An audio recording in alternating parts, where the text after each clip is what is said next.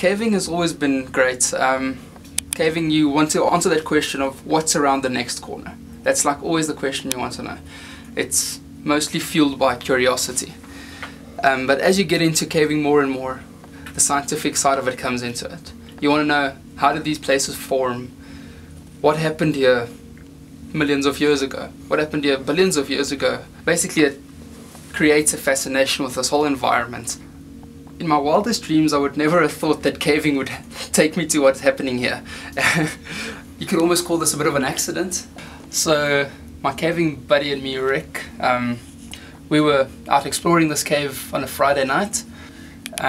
We'd gone into a very remote section of the cave, part that I'd never been in before, and in that section, well, we stumbled upon fossils. Yeah, at first we didn't exactly know what fossils yet. We started looking around a bit more until we found a mandible, and that was when we knew this was probably hominid. That was when we got excited about it. And since this discovery, it's crazy what's happening here.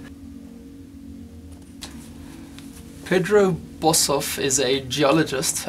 He's been caving in this country for 30 plus years, and he was asked by Lee to basically go and look for fossils in deeper areas of caves. And he'd then spoken to myself and Rick and a few others and said, oh, he needs us to come start looking for hominids.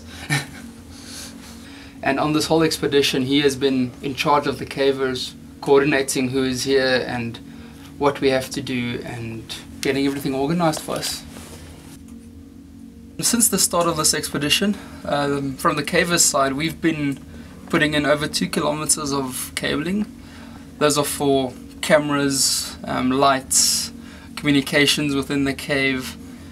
We've also put up safety ropes straight throughout the cave for the safety of the scientists, making sure there's no injuries, and we're here for backup that in case something does go wrong, we are here to assist as soon as possible.